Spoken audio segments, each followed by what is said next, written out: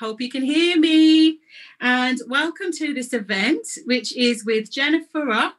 It's a big part of the Dublin Book Festival. I hope you're doing okay. I hope you've got your cups of tea and you're ready to talk about skin. Jen, are you there?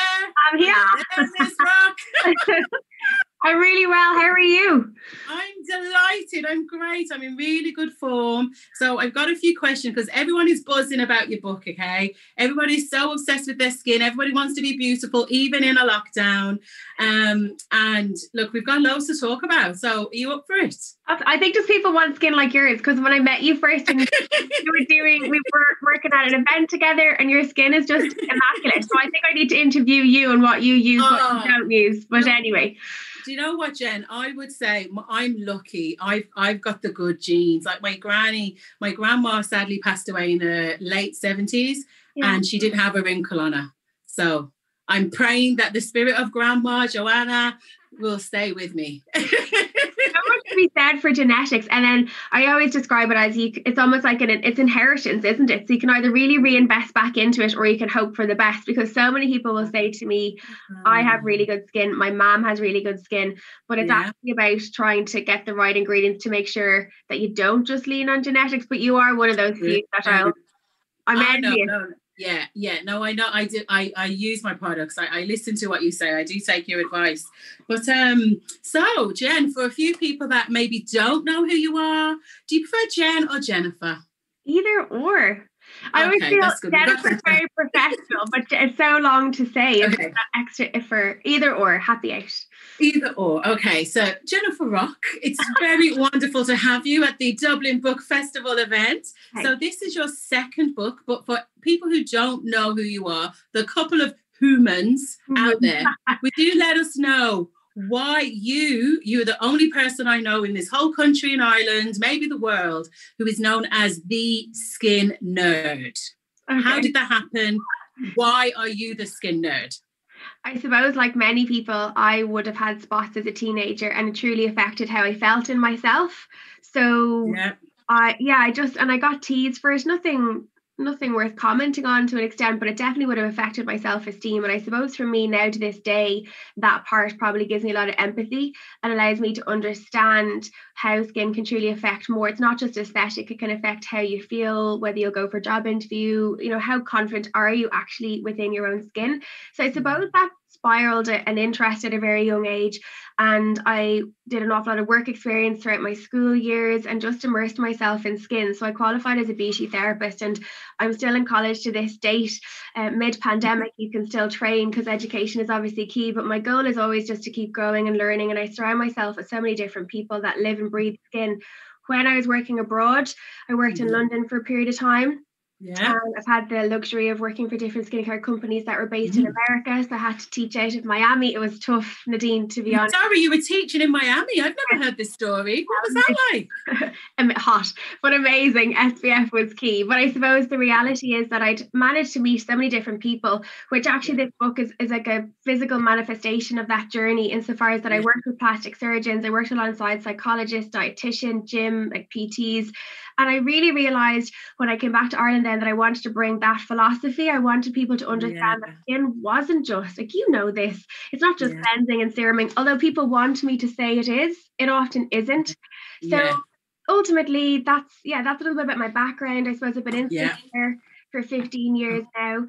Genuinely love it. It's my passion and my career rolled together. And to have a second book out is pretty much a pinch me surreal moment. And thankfully, people are constantly contacting us on social media. People are contacting.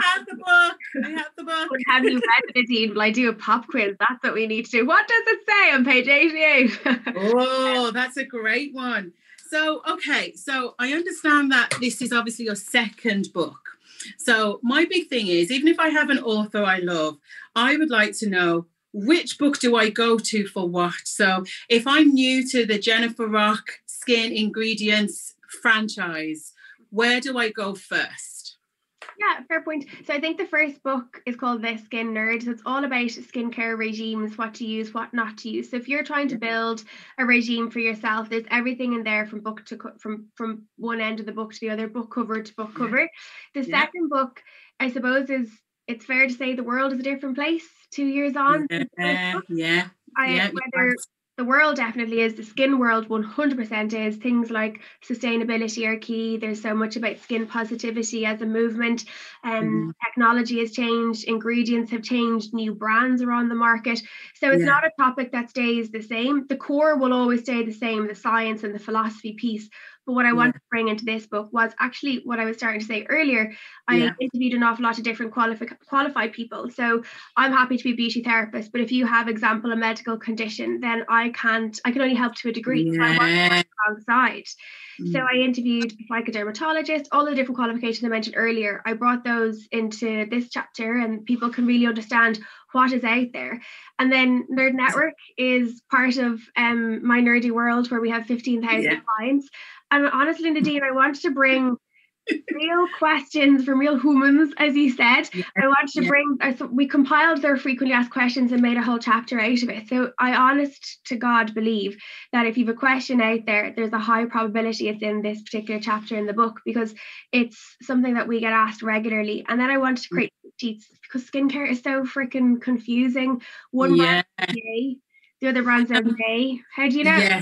Yeah, and there's so much choices out there. So I tell you one thing that I've noticed, and I want you to comment on this, is that I used to work in makeup. I don't work in makeup as much anymore. But when I did, I'd always have women say over 40, over 50, over 60, say, but is that right for me? Yeah. Is that the thing? I'm older now. Is that the right thing for me?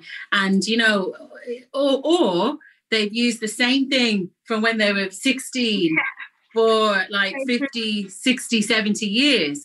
So I always my response was always like, well, if it works, keep doing it, you know? But like you said, science has advanced, there's new information. And then I think we get a bit bombarded by it all. So how do we turn all of that noise sort of into what's right for the person, whether they're 60, 20, 30, or whatever? Goodness, amazing question. And I think you're right. Oh, there's so many parts to it. Like, where do I start? The first thing I suppose I'd say is that, yes, there tends to be two types of clients typically. One is the one that loves the trends, the newness, and perhaps doesn't often give a product enough time. You need to give a product about 28 days in order for you to see a true difference. Really? So anything, if you try a new moisturizer, serum, face wash, whatever, you should give it a month before you kind of see the results. Yeah, ultimately. So patience is a virtue. It's not like makeup where you put on a lip and you're like, I love it. It's just you do need patience. It is science you're working with formulations, and you're working with an organ. And ultimately, when you apply a product, by and large, what you're trying to do in this day and age, which is, as you say, skincare has evolved. Again, the purpose of the book is bringing newer technology to light.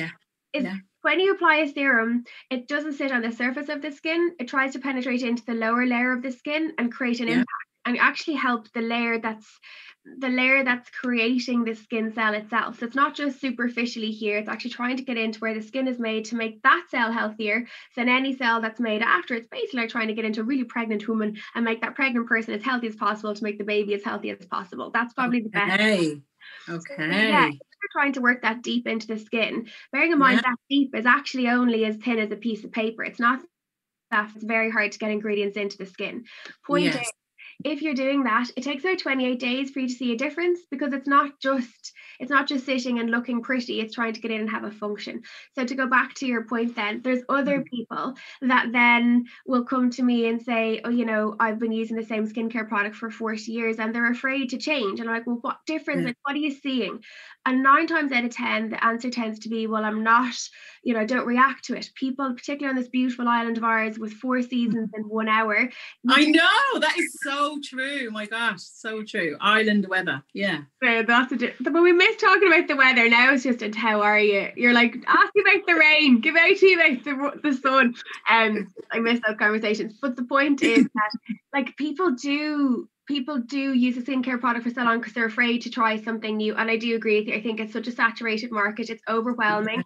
And there's so much conflicting and contradicting information out there. And all joking aside, not just because we're here to talk about the book, but that was the purpose behind the book. So to have as to like what to use in your 20s, 30s, 40s. Is it much different? What should I use if I'm dry and oily? How do I know? So it really is like a cheat sheet or a reference book that you can cover to cover or just pick up when you need it. But to answer the very first question, no, you don't have to have had book 1 to read book 2. They're them in any order, chop and change, in and out, whatever suits you best. That's great to know. And what about this time of year? So tomorrow is officially December. I know. Our second lockdown will be over. We can go shopping. We can spend safely, obviously, safely at a distance.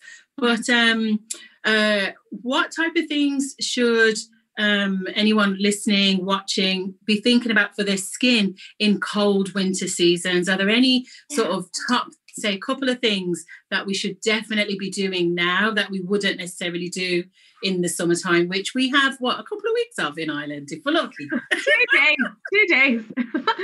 No, it kind of overlaps with an answer that I didn't get to say earlier. Apologies. Sorry.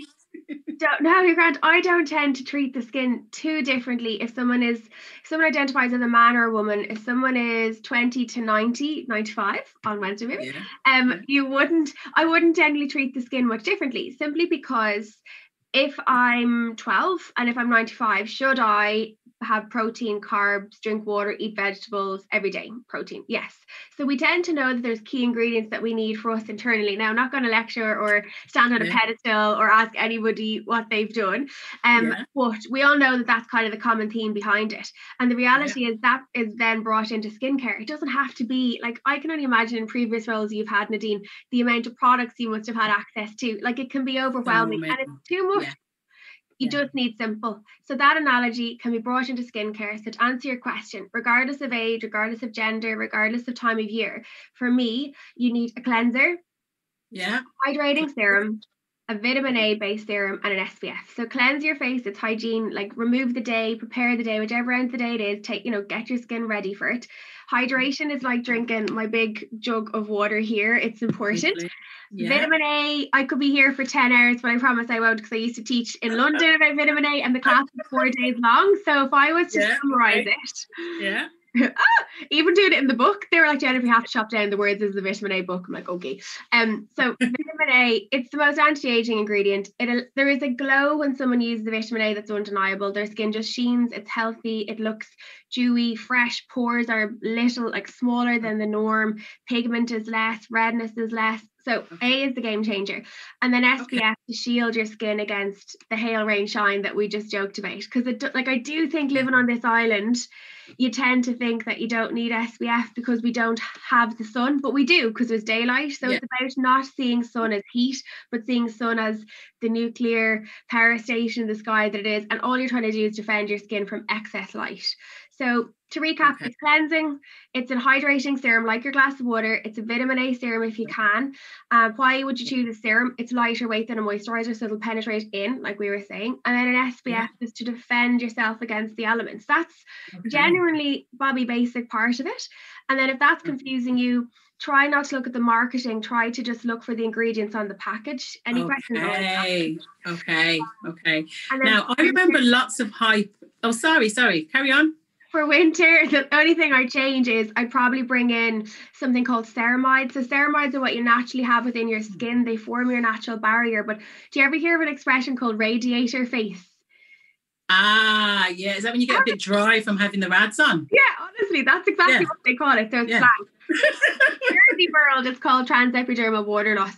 Ultimately, it means the water is just evaporating from your skin. So ceramides are an ingredient, and you can get it, honestly, Dean, it's so many brands that are affordable and accessible. This isn't hard to find. If you Google them, they'll just come up straight away. So please don't think, oh my goodness, it is so easy to find.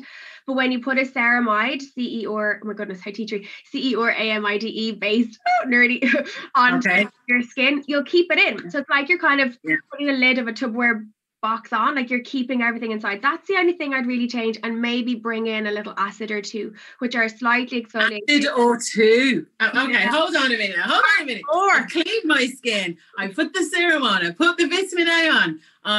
The moisture hydrating serum. You're right. Now I put vitamin A, and now I need acids and ceramides. Like that's like 10 things. I swear to God, it's not though. Because people always say to me, Jennifer, how long do you take in the morning? And I'm like, literally, I shouldn't advocate this, because sleep honestly is so important for the skin. But maybe when you work for yourself, sleep isn't always the first thing that comes to mind. I'm working on a 2021, you won't know me. But the point is, I don't spend a lot of time in the morning. I prefer my few minutes extra in bed. And so I literally have cleanse 60 seconds in the shower, out, squirt of the 2 serums, put my SPF on, I'm done. Then going to bed at night.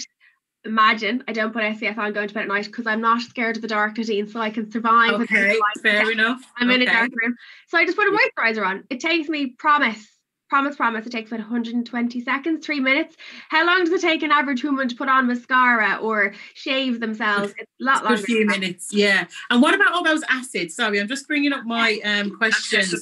Oh, sorry, Siri was just trying to talk to me there. Sorry. I didn't want to ask. Siri she knows all the freaking answers. Siri has a question for you. No, I'm kidding. We'll get to questions soon. I didn't even say that. Sorry. For anyone listening, please type in your questions. We do have time for Jen to answer a few of them. We'll be coming to them very soon.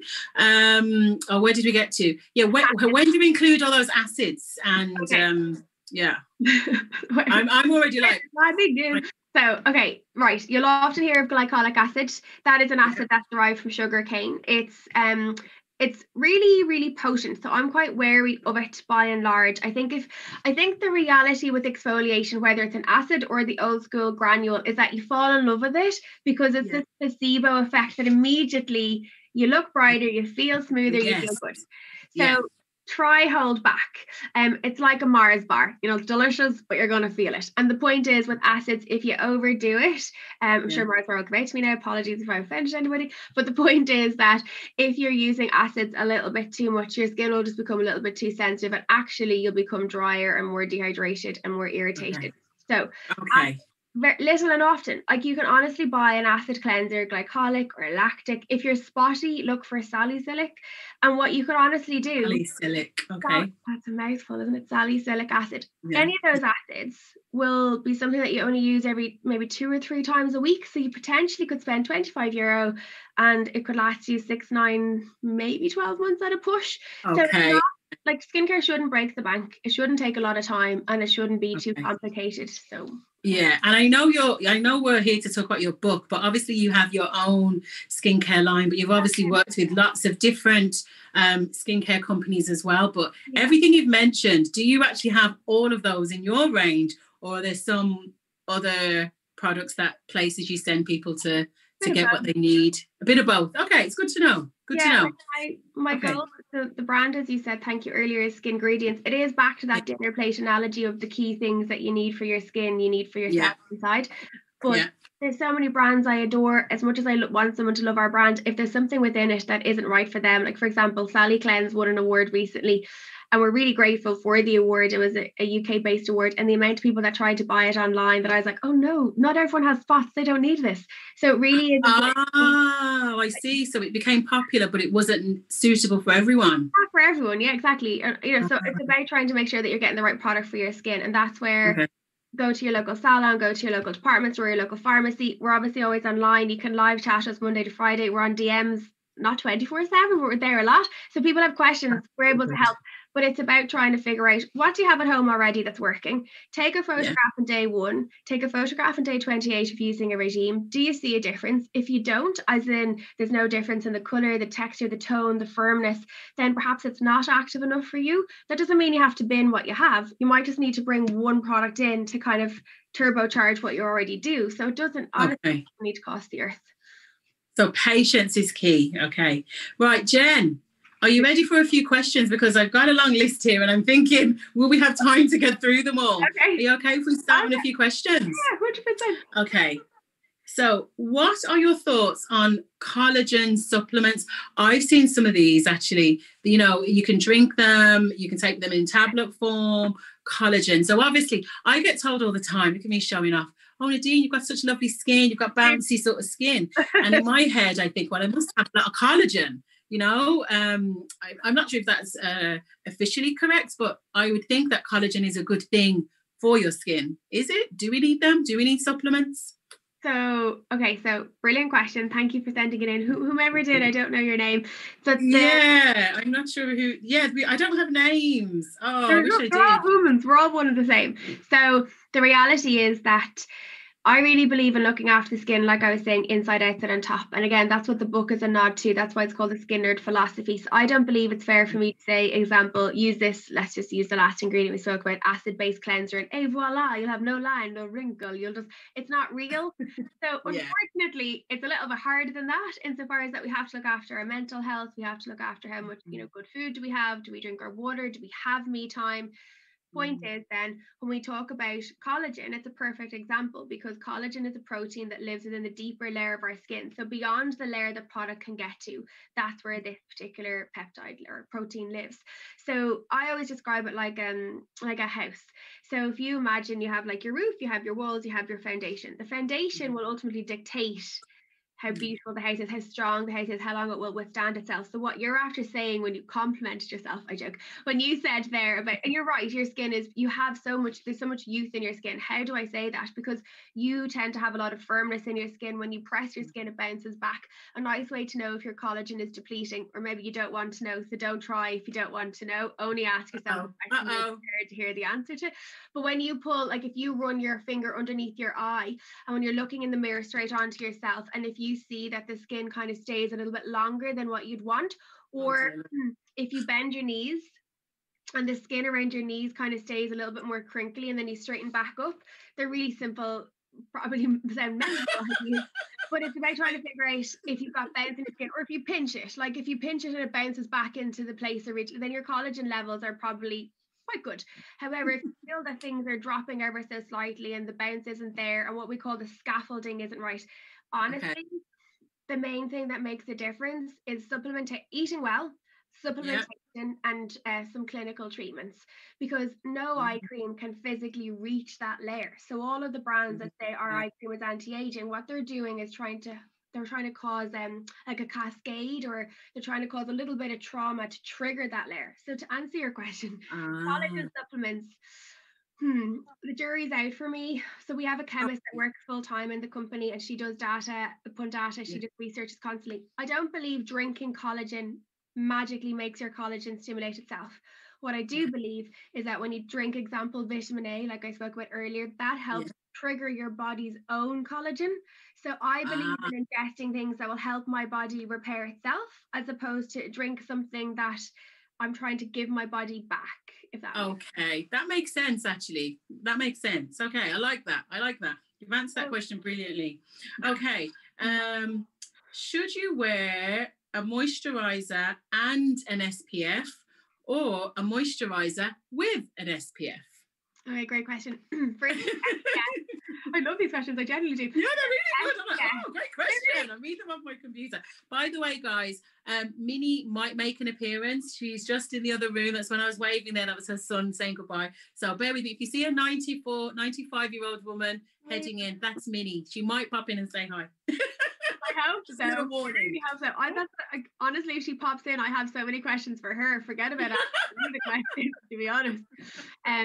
But the reality, I suppose, the question there about SPF on its own, and then a moisturizer, or the moisturizers that have SPF, is one better than the other? Are they the same? Do you have any thoughts on that? Loads of thoughts. Okay, so applying SPF 365 days a year does make a difference, because you're preventing your skin against hail, rain, shine, excess light, as we said.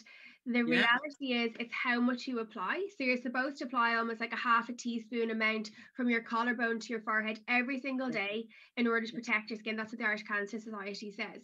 The reality is that we tend not to apply as much as that. So we tend to see how much moisturizer that looks like and think, oh goodness, if I put that on now, that's a lot. I'll be shiny. So I think aesthetics tend to stop us from applying as much as we should to get the shield the company wants you to have, i.e. to have that number SPF 30 or 50 or whatever. So what I tend to say is, in an ideal world, lean on the products separately. So example, like have your hyaluronic, have your vitamin A separate so that you're actually feeding the skin with a checklist of key ingredients. Then apply your SPF that is an SPF. Why? Because I suppose having lived through the formulation process, when you create an SPF, your full focus is then on that, not an SPF that is. It's like a shampoo and a conditioner. They're good. But if you had them separately, they probably do have a little bit more focus on what they're designed to do. Fair play. Yeah, I get that. That. If you're like, honestly, the best SPF in the whole wide world is the one you're going to apply. So like our SPF is quite lightweight, but if you like something thick, I'll honestly say to you, you're not going to like ours. You use something heavy and moisturizing, you're not going to like our one. So use your Image or your Murad or your, I don't know, your Neostrata or your whatever brand you love, number 7, whatever it might be. But make sure you like it first. And do you think everybody needs to wear SPF? Because I've got a friend of mine, she's got mixed race children, and so she's white and her kids are mixed race. So she was thinking, gosh, do I still need to put this SPF on my kids that are dual heritage, you know? Yeah. What's your thoughts on that? Do you think everybody needs to wear SPF? Or if your skin is darker, do you not need to use it as much? What do you think with your expertise and your philosophy? So from an anatomy physiology perspective, as opposed to my philosophy would say yes, you do. But from an expertise and from an anatomy physiology perspective, in darker skins, it's a different type of distribution of melanin. So yes, you, for example, would have a higher SPF naturally than I would. So you might need to reapply less, but we both still need SPF. We need to shield and defend our skin. Not from like bearing in mind 90% of the aging process. And when I say aging, I mean accelerated aging, not chronological. Like if you're 35, you look in the mirror and you look 35, brilliant. My job is not to make people feel worse about themselves, but actually just to realize that there are ways you can feel better in yourself if something is kind of getting you down. But the point is that 90% of aging is actually caused by the sun. So that isn't just a suntan, that isn't just sunburn. That's open pores, that's redness, that's collagen and elastin breakdown, that's sagging, that's folds here, that's pigmentation. So when you shield your skin against that aesthetically, you will tend to allow the skin to look as it did more like a child than ever before. But it does take time. The other thing is then it's skin cancer. Like we have done a lot of work in the past with the Skin Cancer Society. So for me, it's important to protect your skin against light from the fact that the skin is an organ. So like my son Matthew turned 17 in 3 hours. Oh no, I can't count. In about, maybe don't trust my numbers, in about 7 hours. So the point is that he's been applying SPF to himself every single day since he's a tot. Because for me, it's as important as him brushing his teeth. Why would I teach him to brush his teeth and look after the enamel, but not actually teach him to protect his skin against light that, you know, we should be mindful of. So fair play, well done, and congratulations on having a 17-year-old child. Oh my gosh, I know. That's amazing. He has the book sitting up over his bed, and I often tease him like, have you read it yet? And he's like, I'm like, I don't really buy it, to be honest, but anyway, but he is really good with his skin. And that's another question that's always asked about children. That does not mean that they need eye creams and serums and spritz. No, but cleansing, just getting into the good habit of having good ingredients in their shower gel and their face when they're getting into the habit of brushing their teeth, get them used to that, and then putting SPF on when they need it and they're out and about. It does make it. You are preventing an organ from excess damage, let's say. Yeah, no, I think that's really good advice. Thanks, Jen. I've got another really good question here. So somebody's obviously had a few piercings done. I wish we had the names. I want to say, all right, Joanne, how many piercings have you had? But it says here, can Jen advise what might help with keloid scars from piercing? Now, I get keloid scarring, not that bad, but a little bit, you know, it goes a bit dark. So what do you recommend for keloid scarring, that sort of dark pigmentation that we can get from piercings, or just scars from cuts or scratches and stuff like that? Yeah, so keloid scarring, for anyone that doesn't know, is ultimately when you've had a wound and there's collagen brought to the area, as there is in any kind of cut or wound or abrasion that you might have, but it's a different type of collagen. So type 1 collagen, you were asked about the collagen drinks earlier, there's lots of different types of collagen in our body. So a stretch mark is ultimately a byproduct of collagen, but it's maybe not one that people would choose to have. They're like, I don't want that type of collagen brought, I want a different one. So to answer the question of keloid, it just means it's an overgrowth of collagen in the area. the reality is with keloid scarring is that you're more probable to having it in other parts of the body. So always be careful if you ever do go down the road of having a peel or a laser treatment, that it could perhaps repeat itself. It's how your body remodels the collagen inside. To answer your question, treating it, I'm so sorry to be the bearer of not such great news, but honest news, and that's what you deserve.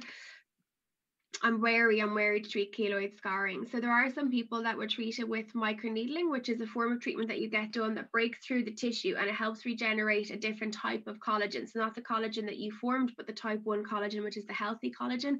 I personally, if it was my skin, I really would only go to someone that was a medic. And again, that's why in the book I'm so happy to work alongside medics, because I often find in the skincare world, a lot of therapists will try their best to help a client, but we don't tend to refer on. But actually, when I worked abroad, that was our norm. We all pooled together and helped the one human get their result.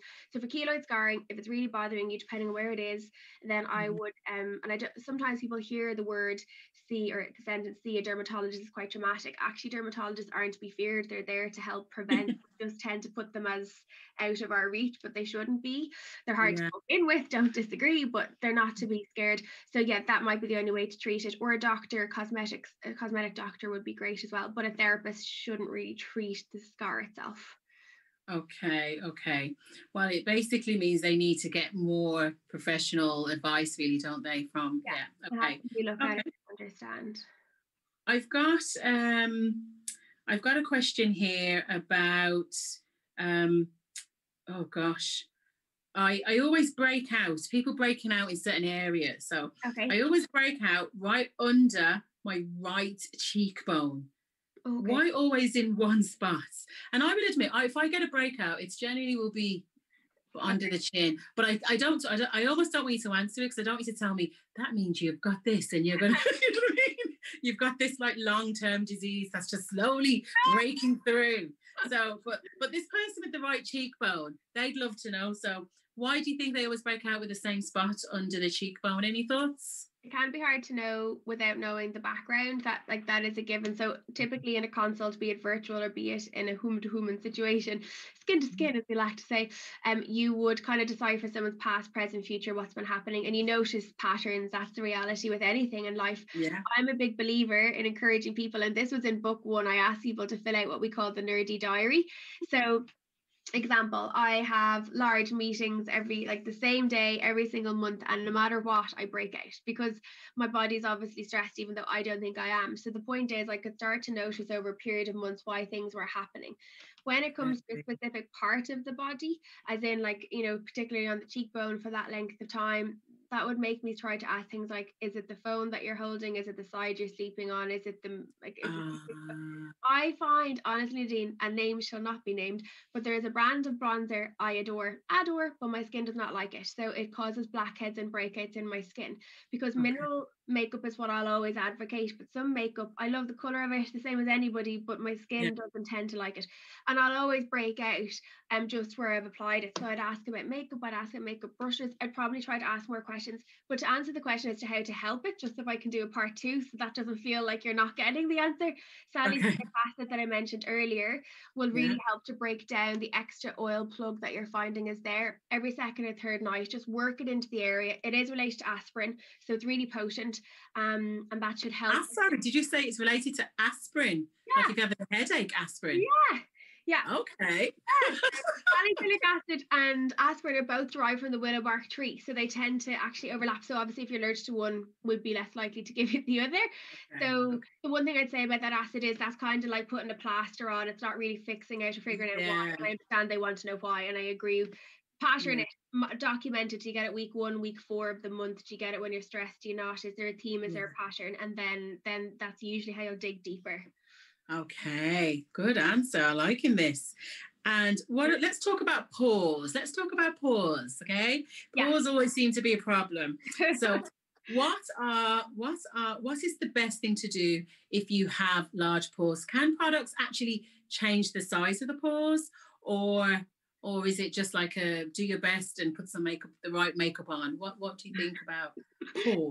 Living with large pores. Yeah. Do your best. I love it. I think the reality for me is that people, not through people like clients' fault, brands tend to talk about products as if they're the holy grail. And I think that's why hopefully we've built a name that people feel they can trust us, because if we don't have the solution, we'll say it. And if it's not the answer you want to hear, we'll also say it. Point is, pores have been described as doors where people think they can open and close them, but unfortunately you cannot. So just to go back to the beginning, pores are basically an opening on the skin that allows oil to come out, hairs to come out. So they're needed. They're an actual opening, like they are there for a reason. However, what tends to happen is two things. Usually when you're kind of oilier, your pore can be slightly larger because there's more oil inside it, so it tends to swell the pore, and so it's more visible to the naked eye. Then secondly, that's usually kind of to do with problematic skin, so teens, maybe early 20s. By and large, then people associate 30s onwards as time where you don't have as much oil. Not true, but what people think. And then when you get to 30 plus, the fantastic news is you're in the aging process. So we're all aging, obviously, from the second we're born. How delightful and positive is this for a Monday night? But I love this. I love that I'm aging. You're aging. Amazing. Can't wait. It's about embracing it. And so like from 25 onwards, your natural collagen and elastin levels are diminishing. That's the reality of it. So when somebody comes to me and says, I really want to prevent aging, first of all, I'll say, look, and I really do say this, I'm like, aging is to be celebrated. It is actually a gift to have it, but I totally get, and I'm in your world, that I want to like look my age as I age, as opposed to older than my age. What I'm trying to get at here is that that's when pores tend to become more of an issue. So when you have oily skin and your pores are large, you can use acids, you can use toners to kind of shrink them temporarily, because you're taking the extra oil away to make the oil less, so the pore is less. But when you're aging, the skin is dropping. Like we know that hair tends to drop. People talk about their eyelids dropping. In general, we know that that tends to happen. Even your elbow doesn't tend to be a bend. It tends to be a little kind of crinkled around it. The point is that your pore is the same. It's like, I'm not going to fight over whether it's called a bobbin or a go-go. What do you call it for your hair? Like a bobble, scrunchie, bobbin, elastic. I'll just say elastic band, okay? It's so much elastic, yeah. You can't fight within one county. Like, I don't call it that. But let's say there's an elastic band and it's perfectly tight, and then you start to use it and use it and use it. That elastic band eventually becomes a little bit slacker. That's what's happening to your pores. And I point to the cheeks because it tends to be the cheeks, the nose, a little bit around the centre of the forehead and the chin that people are conscious of, more so the cheeks.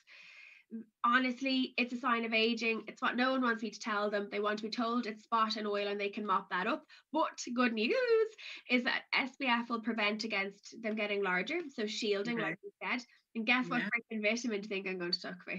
Vitamin A. Yay!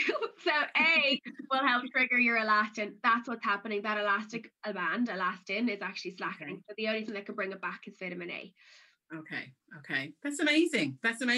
It's a good place to start, isn't it? Okay, so I think we've got time for one more question. Okay. And right. So, what will the last question be? There's so many. Okay. Do you want to tell us quickly? We'll get a bit personal. Do you talk about your own favorite beauty trends? Do you have favorite ones? Do you have, would you say to somebody that's in their 30s or 40s or as a teen, this is my favorite look for you, that's what you should be doing? So I guess I'm merging skincare and makeup styles as well. So what's Jen's favorite look? What do you love to go for? I see you always have a lovely little dark lash, little slightly bit of liner. Is that your thing? For makeup, I suppose because I've spent so much of my life trying to get my skin to a place that I feel happy in it, that my skin for me always has to be kind of look like skin. And when I get my makeup done for events, makeup artists, they're now used to me, but at the start, load it on. Do they load it on you? They load it on. 10 shades darker than I am, and I'm like, this is me. And sometimes, Nadine, I'll even have tan on, and they're like, oh god. But so in Ireland, there's a culture where we tend to want to look a little bit darker. Point is, I like skin to look like skin. I do love a bit of liner. I'm a sucker for a lash. I love a little bit of lash extensions. I love and then just like a nudish lip. I'm really kind of basic when it comes to makeup, but for me it's about, of course it is, you know what I'm gonna say, for me it's about the ingredients. So I will love most of the main brands, as does any female that's given a palette, or male, given a palette, and you just ooh and ah over it because there's a magpie inside you dying to come out, and I'm in denial that I'm halfway to 70, so I still want to wear the crazy colours. But we'll park that conversation. Halfway to 70, is that what you say? Yeah. Who says that? I'm halfway to 70. Oh dear Lord, my gosh. But the point is that mineral makeup for me is actually like looking at the ingredients in it. I think we're forgiven. Like so many people spend so much money, time, effort, energy on their morning, which really just needs to be 4 steps. That's it, done, as we said, and in the evening. But they don't think of the middle part of the day. And I do think you can look at your foundation to be something that sits on all day. It can either help your skincare regime or not. And so I choose mineral because it looks like skin, lasts all day, and it's literally like skincare, makeup with skincare. Yes. I love that as well. I love that. I absolutely love that. Thank you so much. Okay. Oh, we have time for one more question. Okay. Favorite look though. Oils or butters? Oh, sorry. What did you say? I missed you then. What's your favorite kind of look? Oh, mine. Oh, I'm like Parisian all the way. I like a lash and a red lip and a strong brow. I want to be like those French women. Me personally, I love that French style because I spent a year in Paris, and whether you're 20, 40, 60, 80, women are actually become more, I don't know, alluring and seductive as they get older. I actually think all women across the world, when you get over like 50, just move to France, just move to Paris and walk around in your red lips and just be stunning, because people actually appreciate that. It's not like oh my God, are you wearing that? It's like yes, of course you're wearing that. So I don't know, I'm kind of into that, that Parisian seductive look. Oh yeah, well, who wouldn't be? Come on, if you say Parisian and seductive in the one sentence, I wouldn't actually like to be seductive now. I couldn't cope with that, of course. But I do think when I was lucky enough to work in France for a couple of weeks only in a spa, and when I was there for a skincare range, oh my goodness.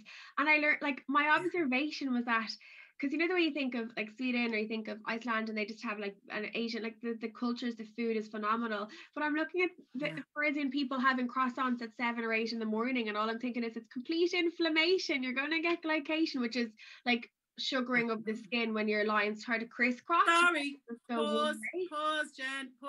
Did you just say having a croissant inflamed your face in the mornings? Is that what you're telling me right now? I'm having one croissant because, as I said, it's my son's birthday tomorrow. I am looking forward to going to the fridge to see if there's a cake in there. Who knows?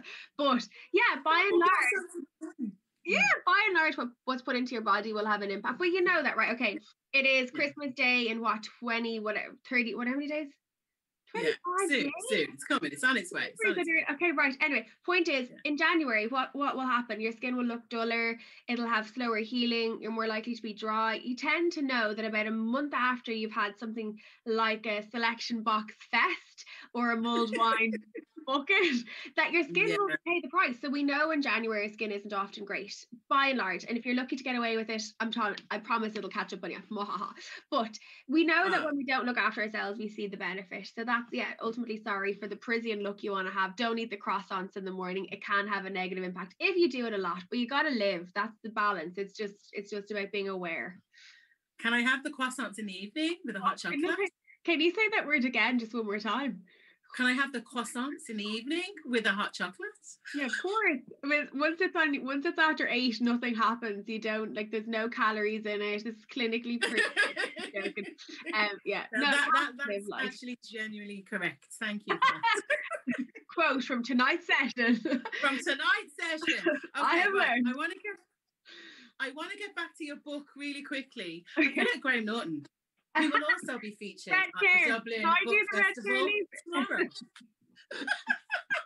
Sorry for plugging Graham Norton during your session, Jen. Okay. No. When I was signing my book, recently, and they told me that he had the record in Ireland for signing the most amount of books in a day, and so I decided that I wanted to beat it, and he won by 100 books. So great. How many books? I think it was like, I can't remember, 5,000. So you have a record higher than sorry, I think my internet's going a bit. You have a record higher than Graham Norton for signing books. No, he has it. They told me how many it was, and I was like, brilliant, bring all the books to me. I need to challenge this, because honestly, signing books is such an honor. But I love playing games. I'm quite a playful character, so I was like, right, okay, let's do this. Anyway, nothing to do with what you said. But it's good to hear. No, it's good to hear. So this is a great book, right? On a serious level, everyone's going to be shopping tomorrow or tonight or online. And I love when I see a book like this, but who is this book good for? So say I'm a granny. Oh, sorry if I've lost you there. Hey guys, you still there? I'm still here. Sorry. Say I'm buying things for my grandchildren and they're teenagers or 30s, 40s, or I have, like say Minnie's daughter is, or I shouldn't say her age, but she would be slightly over 60, slightly. Mm-hmm. Who is this book good for? And is it just for women? Is it for men? Is it for trans people? Who would really benefit from this book as a gift? You said it at the start. We always say the word human. So to me, the word human, HOOMAN, is a spin on the word human, because often in skincare, people are put into brackets of age or gender or dry or oily. And I just don't believe it's necessary. I believe that there are, like I said earlier, the key ingredients we need internally, the same as applicable externally. So to answer your question, honestly, and I'm not saying it because I wrote the book, it is, I'm really not. This is not to sell the book. This is the truth. You're trained, Jen. Go on. It is. It's honestly, there's probably, how do I describe it? Some people will not read every single page and it'll be relevant to them. If you're oily, you're not going to enjoy the dry chapter, and vice versa. But there's something in there, regardless of your age or concern, whether you have healthy skin, you want to mind it, whether you just love collecting skincare, you want to learn more about it. There genuinely is. I think the thing that I did that I'm proudest about is that I broken into 3 sections. So like what to consider, what you need to know, and then what you need to do. So it's ultimately learning, understanding, and then going, right, what's my action plan? So when you are, again, getting Christmas presents, or whether you're out buying next February, March, April, May, next year, whenever, what to look for, what not to look for. And I think my whole goal was to make it a little bit less confusing, simpler, and relevant to your skin. I love that. I've got one last question to you from me. So when I was working as a makeup artist, I was really lucky. I got to meet lots of famous people. And I met Will Smith, right? Yeah. And he was with his wife, him and Jada. It was at an event in London. And I looked at him and he must have been like, I don't know, maybe 40. I'm not sure. And his skin was stunning. And then his wife's skin was stunning. And I thought, is that just money? Like, if you're loaded, if you've got access to everything, do you think you can have gorgeous skin if you're just simply loaded and you can afford the best of the best? Or do you think you can still have a humble salary, live a humble life, and still be able to afford to have great things? Do you know what I mean? And have good skin? Yeah. Both. I think genetics does play a part, as you said, but a lot less than what people give it credit for, and people lean on it as if it's the answer. So, and I'm going to put you into that camp because you're like, no. Yeah, so I'll be in that camp. No, you're proud of it. Go for it. But it is. It's so true. Like, so about 60% of it can be down to our lifestyle. So 40% is genetic, 60%, this is national or global statistics, apologies. So 60% tends to be down to us. So within that, yes, you absolutely can have the healthiest skin you can have on a budget. So, I mean, everyone's version of what's expensive will differ, but I tend to find like a couple of €100, you can absolutely have like a good cleanser, €25, serum at 40 odd euro, and an SPF around 40 odd euro, and that will last you 3 to 4 months. So it's not maybe unachievable for many people, and the ingredients in it are the key thing to look out for. So it's less about the steps, it's more what's in it. It's like saying I go to the gym but I twirl, or I go to the gym and I work. I prefer twirling, to be fair, but make sure you have the right ingredients in there. But yes, of course, it would be wrong of me to say that the likes of JLo, who puts up beautiful photographs of herself regularly at 2 decades older than I, and she looks insane. And of course she does, because a large part of what she does on a daily basis is her body, and her face is her brand. So she has to look after it. So they do have access to facialists. I remember actually teaching, my last point, apologies. No, please go. We got time. I remember when I was training for a skincare brand, there was a particular lady that came to me every 8 weeks for a refresher training. Amazing. Not many people do that. But she was actually working for royalty. And so her full-time job was to be 40, 50, 60 hours a week working for this particular princess. So this princess was it always Princess Diana?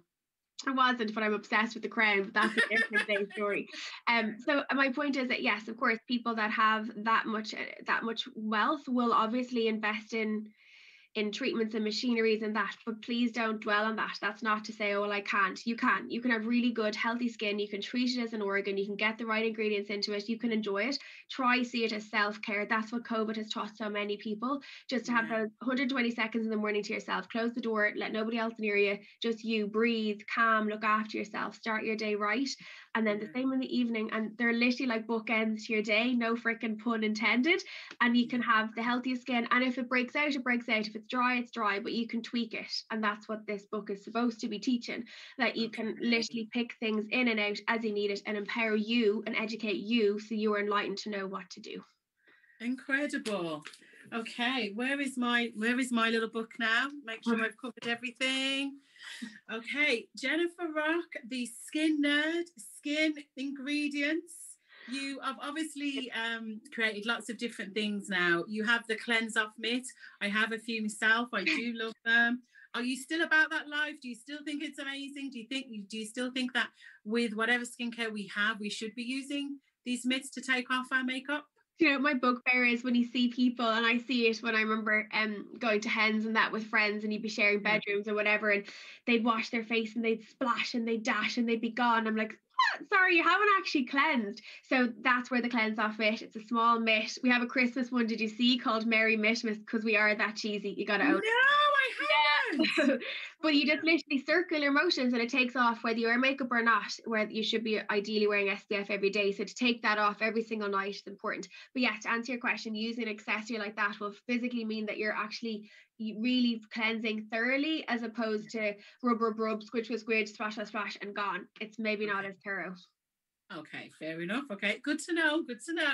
And what was the final thing? We had one more final thing. Oh my goodness. It is top 3 tips across the board. So, of course, read your books, of course. Get Jennifer Rock's books. They're available at the Dublin Book Festival link. But what top 3 things would you say to everyone? So I know that vitamin A is obviously one of them. Everybody buy vitamin A. What's the other 2?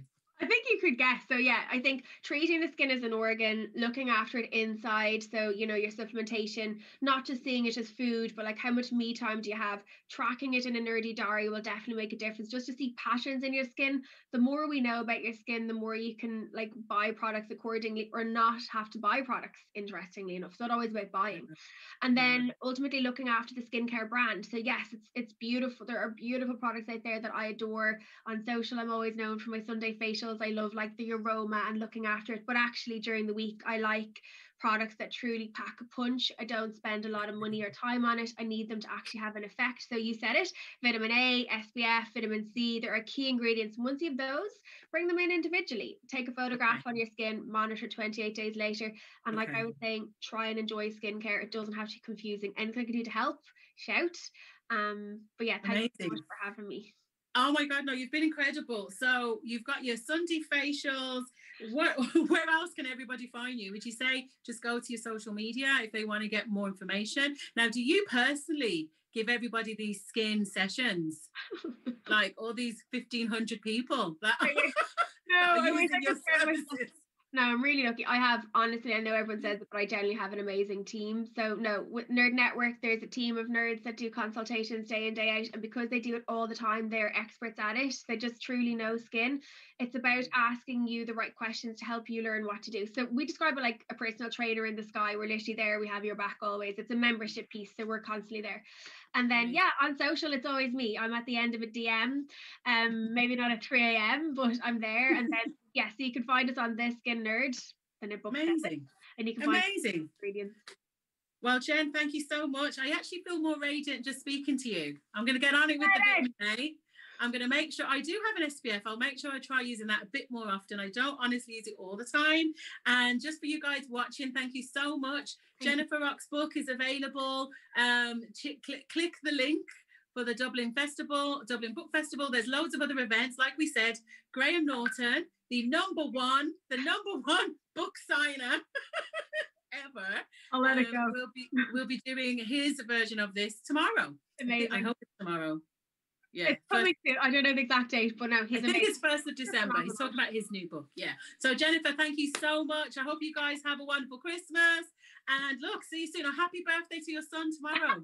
Happy birthday to Minnie for Wednesday. Thank you so much, guys. Thanks, Ruby. Thanks for joining. Thank you, guys. Take care.